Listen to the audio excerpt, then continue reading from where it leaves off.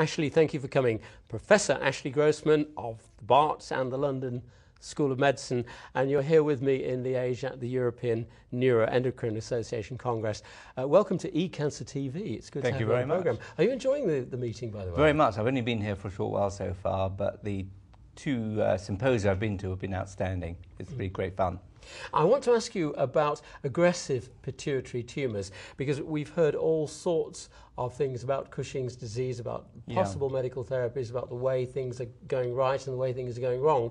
But your particular interest is in aggressive tumours. But what do you define as an aggressive tumour? Well, that's an interesting point. I think we need to first of all state that most pituitary tumours are relatively easy to treat, both Cushing's disease, prolactinomas, acromegaly, even non-functioning tumours.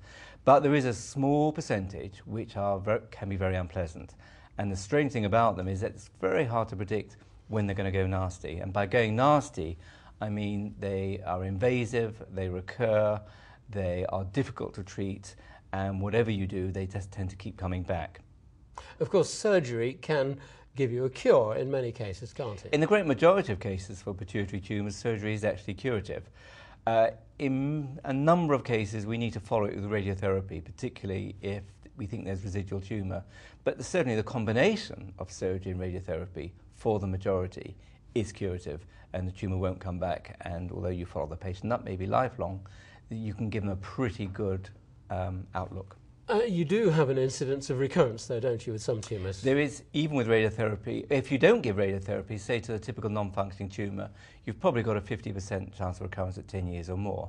So you either then repeat surgery or then give radiation treatment. If you use radiotherapy in a standard modern way, probably the recurrence rate is only 3, 4, 5% maximum. Now, how does the busy doctor know if he or she is dealing with an aggressive pituitary tumour? In general, I think the answer to your question is you can't tell.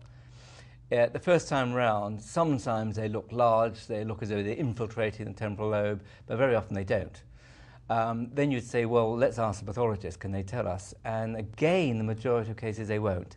Sometimes if they start seeing mitoses, they can look for the Ki67, which is a proliferation index, or P53, which may be positive staining. They're called atypical adenomas, and then you've got to look at those very carefully. But most of the time, you look at the tumour, it looks bland, the Ki67 is low, you really don't know if it's going to come back or not. So when do you find out? You find out because you follow the patient up. And that's really the, I think, absolutely key point. Particularly if you don't give radiotherapy first time round, you really have to keep a close eye on these patients, repeat the MRI at 1, 2, 3 yearly intervals, and just watch them. Now, you may be lucky. Half of those respond to surgery, never comes back, but a goodly number do. Our treatment plan is very much based on looking at the scan after they've had their first operation, maybe 6, 7 months later. If it looks as though there's residual tumour at that stage, then we'll go into radiotherapy then. If not, we'll just monitor carefully. Now, when things do get sticky, what sorts of things do you start to do? So if you've then got a patient with a recurrent tumour, the first thing is to consider the standard radiotherapy, particularly if you can't quite see exactly where the tumour is or was. Occasionally, you can actually see a focus, and you actually see where the tumour is, and in which case you can use radiosurgery, which is it's easier because it's a single session. Focus, sharp, you can deal it there and then.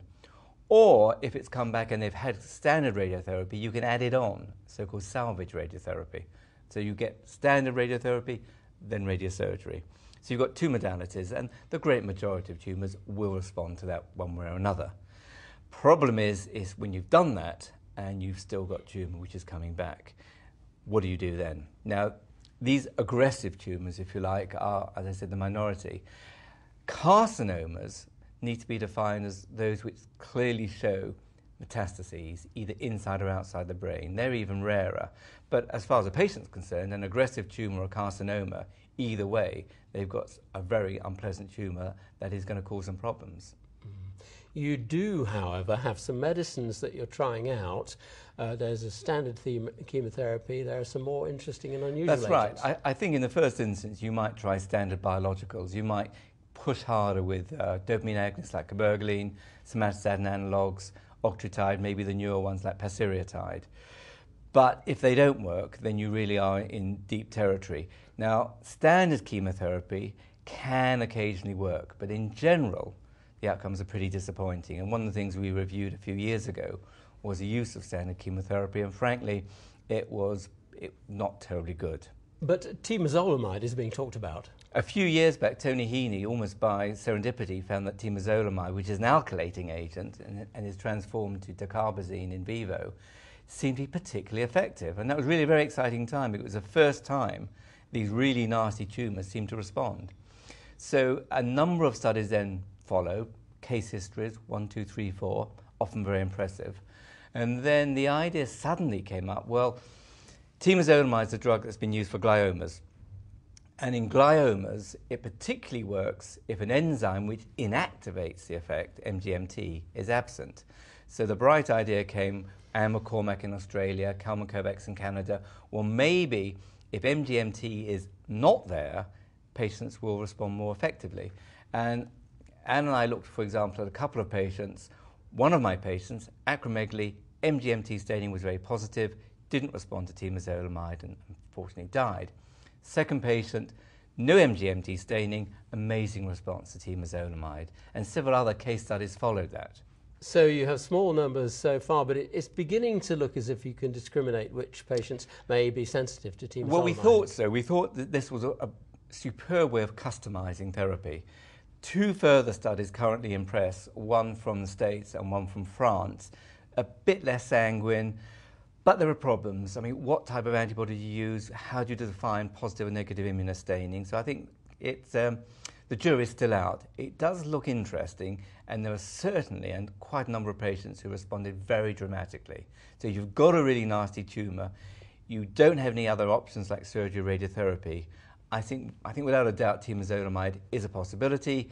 MGMT staining may be useful. And the MGMT status of your patient is just one indicator. There are some other possible predictive indicators, aren't there? I think at present, knowing whether or not the patient is going to respond, I think remains difficult. I would not say at this stage that anything should prevent you trying temozolomide. It's a relatively easy tolerated drug, major side effects in practice, fatigue, you've got to watch the bone marrow. But really, it's an easy drug. It's used 5 days a month for the most common regime.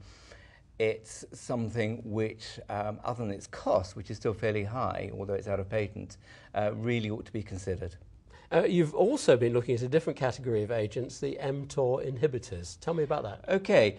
Some years ago, we looked at the molecular pathogenesis, and we've got an ongoing study in that area, and we found that AKT and mTOR were generally overexpressed. So this particular pathway, the PI3 kinase, AKT, mTOR, is overactive in the majority of pituitary tumours.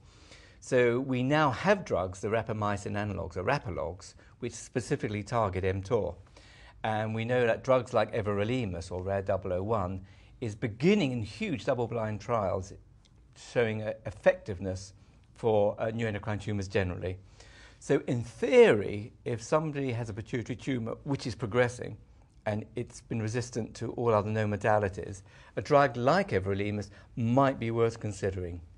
And we live in the era of molecular medicine, so you've got the EGFR receptors also come up as a possible candidate for targeting. That's very right. There have been a number of studies looking at the EGFR receptors on pituitary tumours generally, but more recent data from Los Angeles and Melmed's group has suggested that particularly with prolactinomas, the in vitro data show that drugs which block the EGFR, like gefitinib, and maybe even the antibodies, could slow down tumour growth. So again, it's a possibility, something to be tried when all other therapeutic modalities have failed. It is clearly an extremely exciting field, but that doesn't make it practically useful yet. Could you give me the words of wisdom about what busy doctors can get out of your research so far? I'm not sure how much wisdom I can impart to you today, but I think you're absolutely correct that as we're beginning to understand the molecular pathogenesis more, and we have the tumour available for in vitro or ex vivo studies, I think within the next 5 or 10 years we're going to be able to customise individual treatments for the individual patient. In other words, we will find a particular molecular signature which will suggest you should be tried on everolimus or temozolomide or gefitinib or other therapies, like, for example, interfering with the beta-catenin pathway. And I think it's very exciting that for the first time, not only we've got a whole array of different therapies, but we can individualize them for the specific patient. And could you give me some sort of seat-of-the-pants idea of how much of an improvement this might bring in these aggressive tumours? You haven't got a lot of them to deal with, have you? No, I think, well, first of all, it's true that multi-centre collaborations have to be the way forward. The single person looking at the odd tumour once every 2 years on their own, in isolation, really, we should all be collaborating much more closely and doing things properly. But I think for the individual patients, maybe any improvements at the moment are probably going to be fairly short-lived, maybe a year or 2 years. I think there's beginning to seem some data of escape, for example, from temozolomide. But if we have these collaborative studies, then maybe using 2 or 3 drugs all at the same time may be better. And I think there's going to be the incremental improvement. Just like, 20 years ago there was in childhood leukemias. We started off by using single agents, slightly improved survival. Now with double or triple or quadruple chemotherapy, we know the majority of childhood leukemias are curable. And I don't think it's too much to suggest that in 10, 15 years we'll be in the same situation with neuroendocrine tumours generally and pituitary tumours specifically. And the way to do this is to meticulously collect the data. I think we have to work together so that it's going to happen, but rather than being in 50 years, it'll happen in 5 years. So, in a few words, how would you describe what doctors should distill from the hopes and the progress so far in aggressive pituitary tumours? I think the bottom line, as I said at the moment, is that seeing an aggressive or even carcinomatous pituitary tumour, one should not give up. That as treating other neuroendocrine tumours, there are a lot of arrays of treatments which are being introduced, and that if the individual physician or oncologist or endocrinologist feels slightly isolated, not too sure, they should look to collaboration, look to discuss with other people, and that way get the best possible treatment for their individual patient. Ashley, thank you for joining us here on eCancer TV, and I wish you a happy journey back to a wonderful medical establishment, Barts, and I hope you enjoy the rest of the conference. It's been my pleasure. Thanks a lot.